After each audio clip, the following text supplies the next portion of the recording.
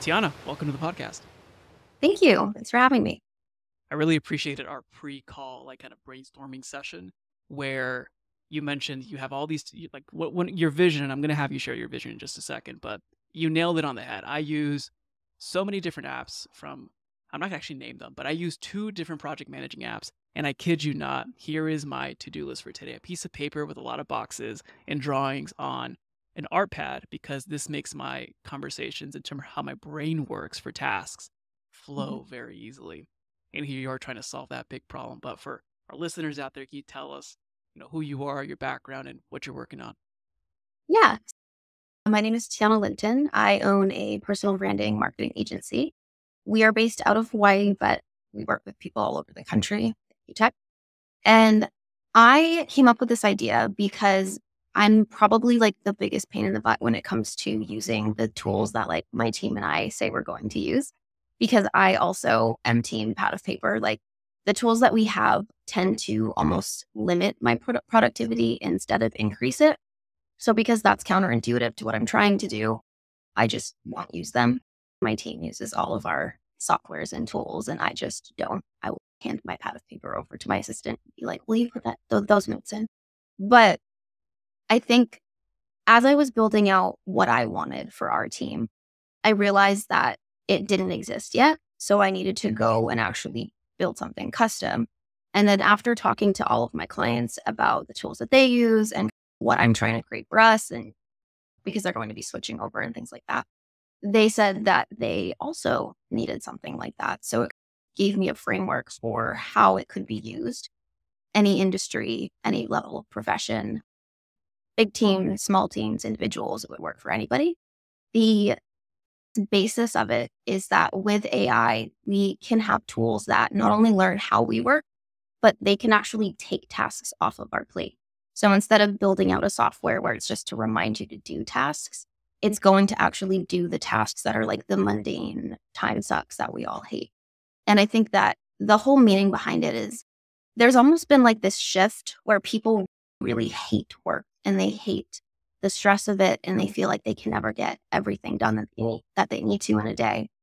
And I think that work for humanity is extremely meaningful when done correctly. I think that as people, like, we need work and a sense of accomplishment.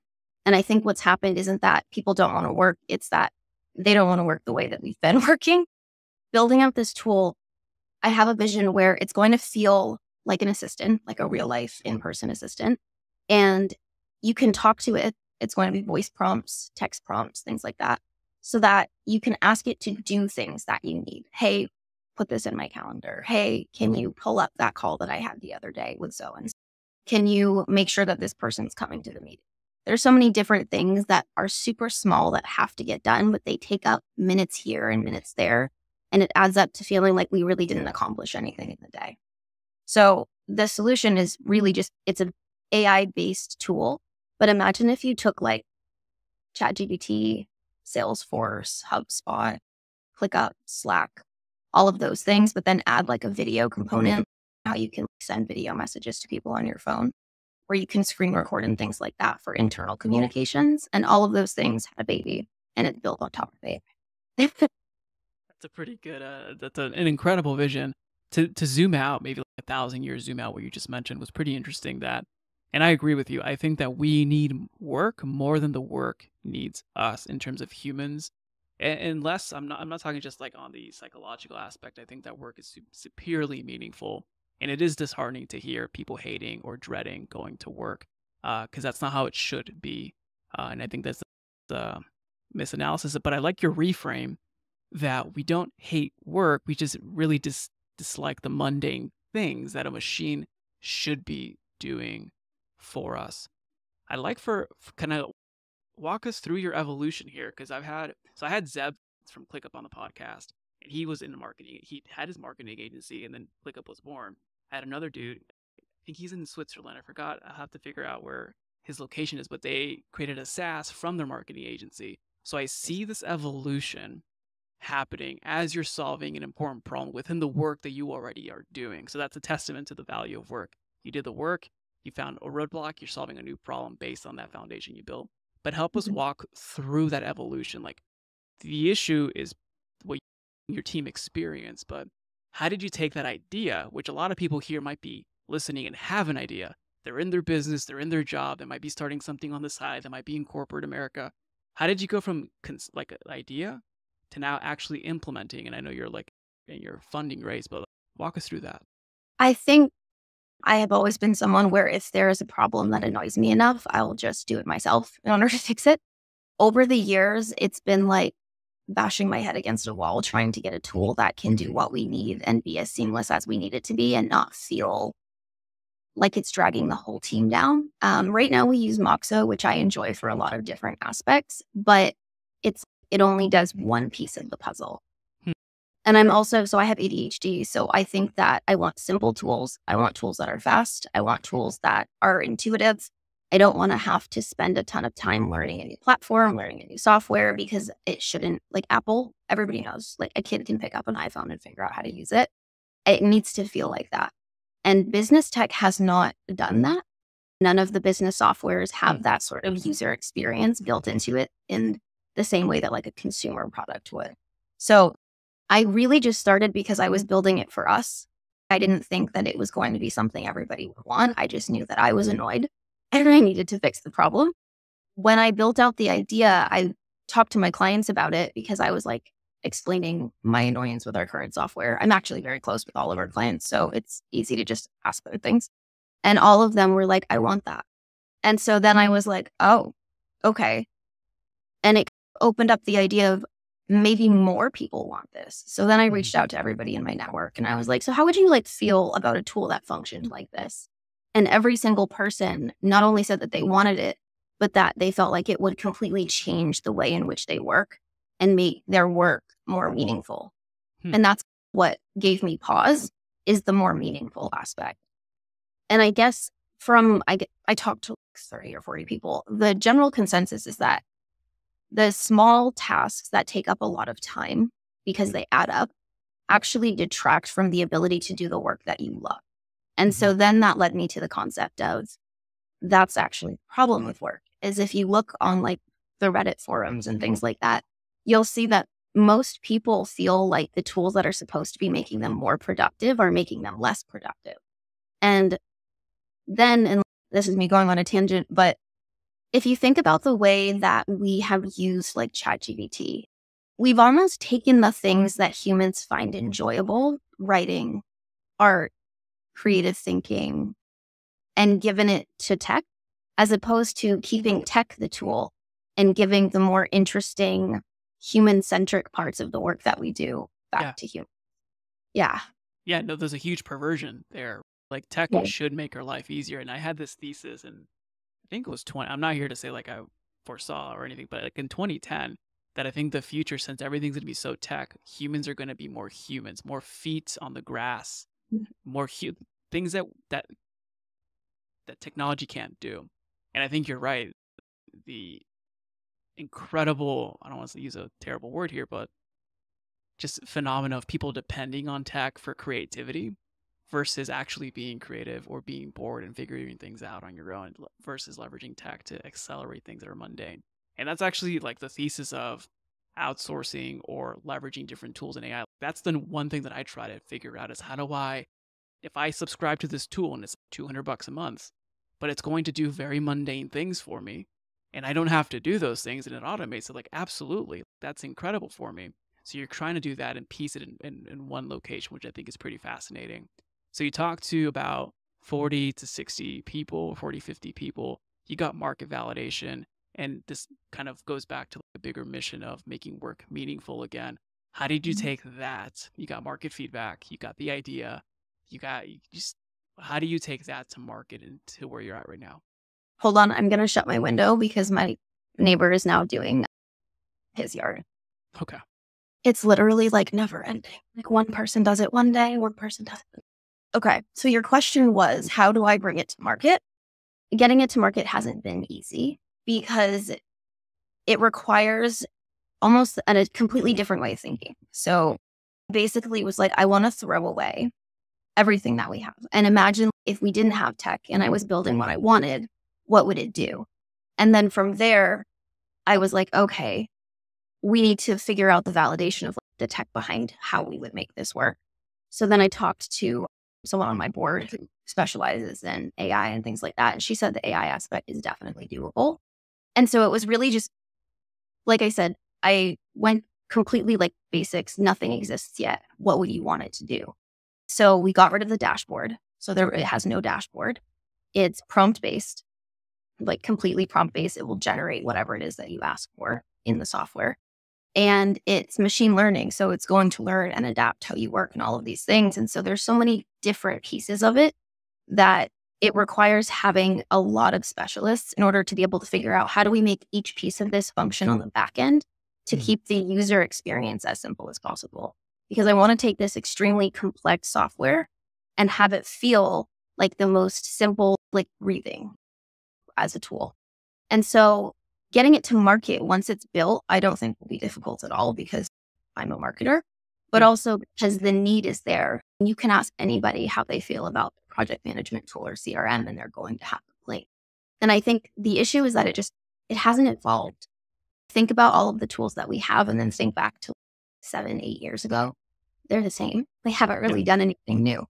And so I think a lot of it too is we keep iterating off of what we already have as opposed to asking ourselves with the new technology that we have access to that is available now, how can we create something that's completely new and different that solves the problem in a more robust. When you innovate, you're definitely challenging common beliefs and different ideas. One of those beliefs is that tools are usually niche or job specific. And what you're building out is multifaceted, meaning there's like probably 5 or 6 different jobs that it does. How are you going to maintain the integrity of the use case there? And how complex is that to actually build, or when you're talking to investors to get funding to back that kind of idea? So I think the hurdle has been explaining how it would adapt, because that's something that people find not only mind-blowing, but really it's like sci-fi. I had one person who was like, it's like a sci-fi movie. And I was like, have you looked around? That's where we're going as a society. That's where we're headed. And I think the actual biggest hurdle has been data privacy. Most people are highly concerned because in order for the software to be adaptive in the way that I want it to, it has to be able to track a lot. So we're building out our data privacy in a way where there's a tool that you can use that will actually be able to determine whether or not the information shared is proprietary. So that determines what goes into our model and what doesn't. And we're building it off of algorithms that are already in use because no one wants to go build out their own AI algorithm. But I think getting investors to understand because when you think about a pitch deck, most pitch decks are like, we're solving this one problem, right? In order to solve the problem of productivity and like a disenchanted workforce, you have to solve a lot of underlying issues. So for me, because I have almost the full breadth of the vision, it's extremely difficult sometimes to figure out what's the part that they're going to care about the most. So we've actually been leveraging video in order to show how the software will work. Because I found that you can talk about it all day, but until they can see like what it's going to look like. Feel, yeah. And so we don't have our MVP yet, but I've built out demos of use of exactly how it would function using, because like we can design fake versions of that all day so that they can get an idea of what it would feel like. And I've gotten a lot of really good feedback on that. So I think it's just about thinking outside of the box, which marketers are inherently like very good at, and then thinking about the psychology of like how people interpret data and putting those things together to be like, okay, I know you're used to seeing pitch decks that give you like pictures of what the software is going to look like. Here is not a live demo, but an example of what it's going to function like so that you can have a really strong frame of reference for the generative aspect, because that's the piece that people seem to also get stuck on is, what do you mean it's going to generate and you don't have a dashboard? I'm like, blank dashboard, it's hard to chat see, bar, you ask it for what you want and it brings it up. Yeah, that's incredible. And obviously it'll adapt depending on the person that like maybe they need a prompt or something. They're prepared like a button to click every day so they know what to focus on that day, what to execute. Yeah, and I think, imagine if you had an executive assistant who came in every morning and covered your day with you and had that conversation with you of what needs to get done and things like that. That's an aspect of it that's built in that can be used. Is it's meant to almost feel like you have someone called it a chief of staff that's working with you. So Yeah. it can say, this person canceled the meeting. Do you want to move that other meeting to this time? Based on, it learns how you work and what you normally do when certain events happen. So that next time those come up, it can anticipate your needs and then prompt you, hey, is this what you want to do? So it's very forward thinking. It's very intuitive. And it's, in my opinion, like how tech should be used. Tech should be used to assist us and make us more effective and better at what we do, as opposed to trying to get tech to just completely replace humans. I think Yeah. that's a big conversation that's concerning for a lot of people. And I think, honestly, if we continue down the road that we have been, that's what would happen. So the other big piece of what we're trying to do is give a framework of what does it look like when we augment human work with tech, as opposed to replacing human work with tech. Yeah. That's a bigger argument there. To shift gears here and get some of your your mindset, the way that you approach this, you're a non-technical founder and you're living the prophecy that non-technical founders will do incredible work that usually a team of 10 could do. So that's kudos for you for doing that and taking the stab there and leaning into tech that way.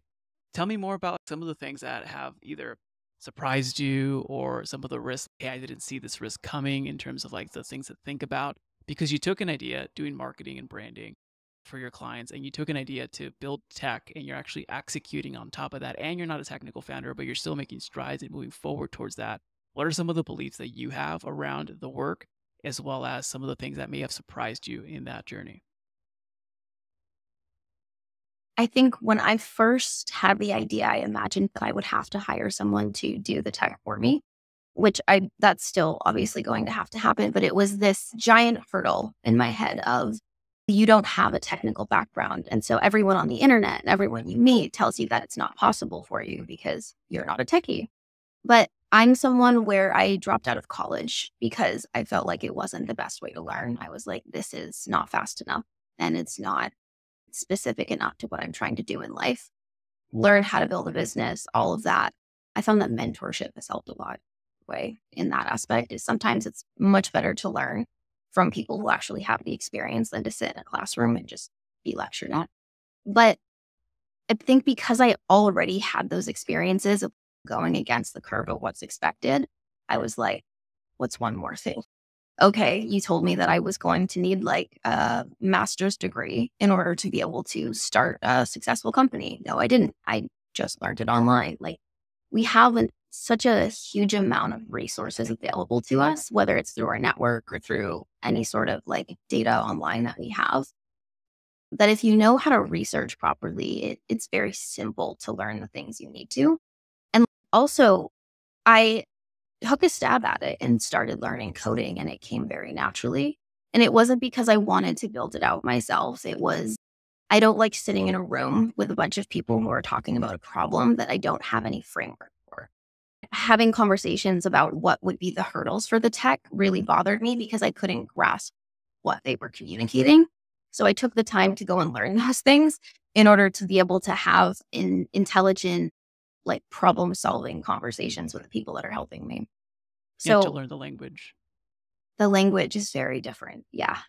Like, I remember the first time I heard someone say that the AI was hallucinating, and I was like, that's crazy. But I think it all comes down to just curiosity. I think if you're curious enough and willing to take the time to sift through the information, like, you can pretty much solve 99% of problems yourself.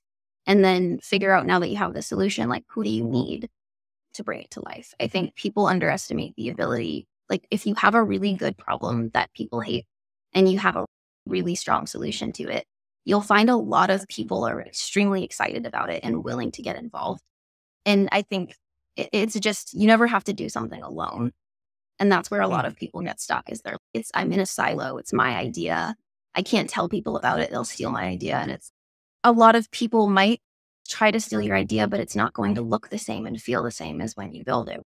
So it's having the self-confidence there, but also being willing to go talk to people about it and not be afraid of like the consequences of someone trying to take it from you. Yeah.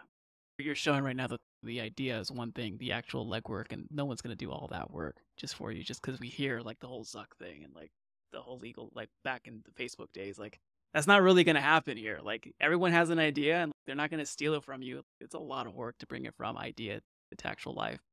Mhm. And that was pretty interesting because you mentioned earlier around having a board. Is that you learned through mentorship, or how did you know who to assemble? Because you dropped a few key nuggets there around the beliefs that you have that 99% of the problems are solvable, that it talks to a lot of people, and that people want to help. So you leverage the natural abilities that you have of moving quickly, as well as getting other people involved, which are beliefs that you have. So I think this is important for us to rewind that section and re-listen to that again. But maybe shifting gears even more here, but you talked about having a board, you talked about having key partners. Was that just something that came up through mentorship, or was that something that you knew that you had to prepare, so you prepared for it? What was some of the thinking around that? I have been really lucky that through my network, I've met a lot of people who are in the tech space. And when I was thinking about whether or not to get a CTO before the raise, because that was actually a really big pausing point for me, was determining whether or not it was feasible to go through a raise without a CTO. The feedback that I got is it was not. But then there were a few outliers who said, with the right board, it will show that you have the technical expertise there. They're just not the CTO. So Hmm. it gives you the validation that you need for the tech. It shows that you have access to experts. And it also validates the idea through the fact that they're willing to give their time, because the board is also free. Like, it's not paid board right now. Like, they are people who just think the idea needs to exist. And so they're doing this of their own, like, free time that they have outside of their Yeah, they're volunteering. rather robust jobs. Yeah. Yeah. And so when I was building the board, it was me just reaching out to people. I'm a big fan of LinkedIn. I think more people should leverage LinkedIn. They're not doing enough there. Everyone across the board could do better. But just reaching out to people with, hey, I see that you're doing this. I'm working on a project and I have some questions. I'd love to pick your brain. A lot of people are really open to that, especially if you come from a place of being excited about their expertise and actually listening to what they have to say. So that was how I found one of my board members. Her name is Summer. She has like a PhD in artificial intelligence and like voice and all of these different aspects that are still very out there for me to conceptualize. But she's been extremely helpful in helping me understand the actual things that are going to be hurdles. So things like data privacy, cybersecurity, all of those aspects are things that I knew of, but hadn't really had the full picture. So Mhm. having the right mentors on your board, just, I think because I'm used to having mentors throughout my life, it comes naturally to assume that you're going to need people.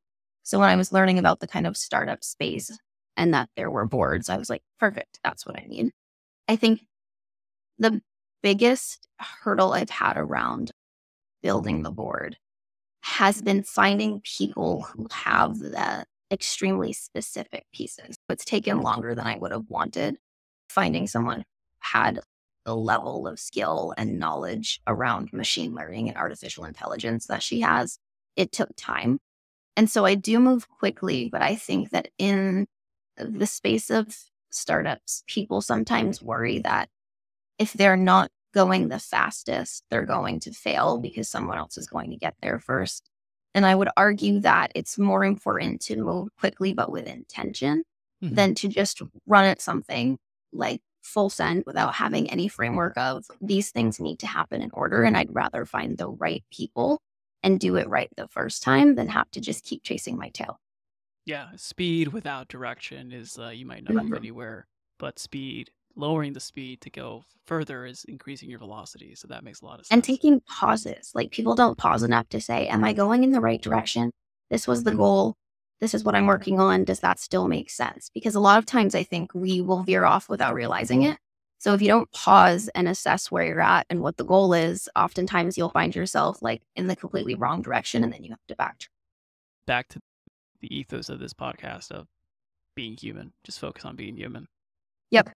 Oh, I love that. Well, Tiana, for our listeners out there, where's the best place for people to, one, thank you for being on, and two, learn more about what you're up to and when the app goes live? Yeah. So you can find more about the waitlist on Allius.ai. It's ALLIUS.ai. And then you can reach out to me on LinkedIn. Just Tiana Linton is a great place to reach me if you want to actually connect. I am on Instagram, but I won't lie to you. I try to avoid going on that as much as possible. So we post, but I try not to put too much time into it. LinkedIn's way better. Yeah, I hear you. Awesome. I'll put those links in the show notes. Thank you again for being on. Yeah, thanks for having me. Thank you for listening to the podcast. If you'd like to get more of these podcasts, please go ahead and subscribe to wherever you're watching or listening to the pod. If you have any suggestions or questions that you want me to answer on the pod, or you have a guest that you want me to interview, please go ahead and email me all of your suggestions and questions at podcast@dogoodwork.io. That's podcast@dogoodwork.io. If you'd like to give me public feedback, you can go on Apple Podcasts, and from there you can leave up to a 5-star review. I would greatly appreciate that. If you like more free resources where you can get my best strategies to help you increase your company's performance and scale profitably, you can get handpicked articles to propel your growth, and you can get trainings and discussions that I give freely online, as well as low-cost resources such as my books and guides. You can get all of that by going to dogoodwork.io/free-growth-resources. 90% of all of these resources are not behind any email opt-ins. You can get instant access by going to dogoodwork.io/free-growth-resources. Now, if you'd like to accelerate your progress and shorten the gap between information and action and start seeing results in your business, let's work together to increase your company's performance and scale profitably and serve more clients without the overwhelm.